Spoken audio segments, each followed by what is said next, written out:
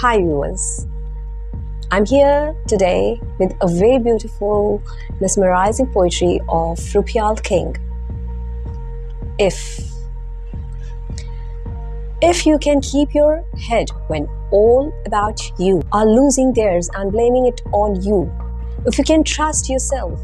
when all men doubt you, but make allowance for the doubting too, if you can keep your head when all about you are losing this yourself and blaming you, if you can wait and not be tired by waiting or being lied about, don't deal in lies, or being hated, don't give way to hating, and yet don't look too good, nor talk too worse,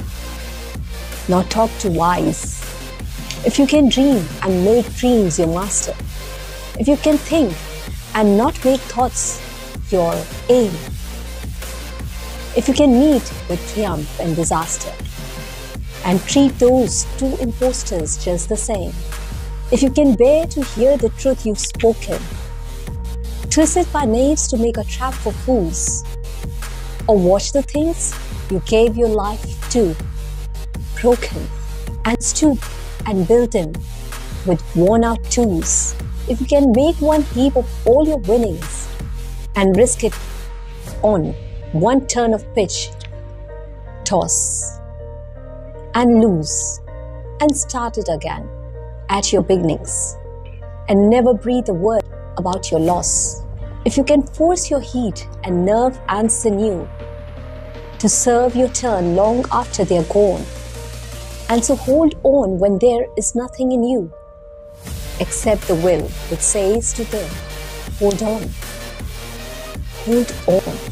to serve your turn long after they are gone with the crowd and keep your virtue, or walk with kings, nor lose the common touch. Neither foes nor loving friends can hurt you. If all men count with you, but none too much,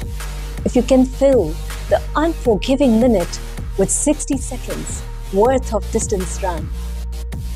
Yours is the earth and everything that's in it, and which is more, you will be a man, my son. That's all, my dear viewers. Have a good day. Goodbye.